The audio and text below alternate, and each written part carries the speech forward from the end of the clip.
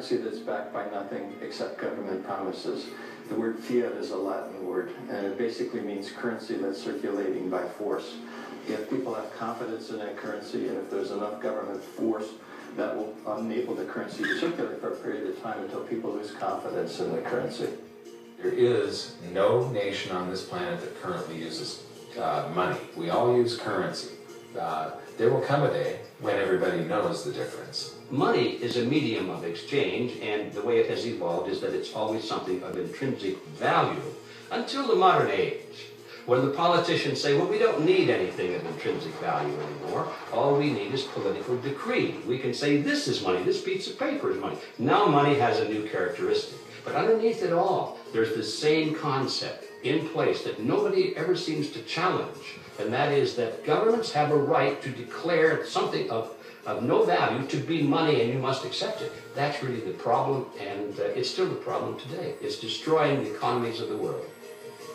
With currencies no longer backed by anything real or tangible, their value was measured only in relation to each other.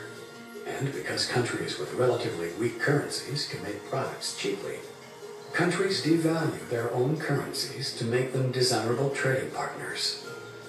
Every paper currency measures itself against the dollar. So if the dollar goes down, the other central banks respond to that, and they try and intervene in the foreign exchange markets to ensure that the impact doesn't hit their domestic economies. What is a Ponzi scheme? A Ponzi scheme is a fraudulent investment scheme that promises high returns for investors with little or no risk. Sounds too good to be true, right? That's because it is. In a legitimate investment scheme, the money invested is used to build wealth, typically through low-risk ventures like stock or real estate portfolios. Over time, this generates enough income to pay the investor back their initial investment plus some profit. A Ponzi scheme, on the other hand, promises massive returns quickly. How does it accomplish this? Instead of using the money invested to build wealth, a Ponzi scheme simply brings in more investors to pay off the previous investors. And because these new investors have also been promised large returns, the scheme must then find an even bigger group of investors to pay them off. All the while, the creators of the scheme are skimming cash from each group of investors.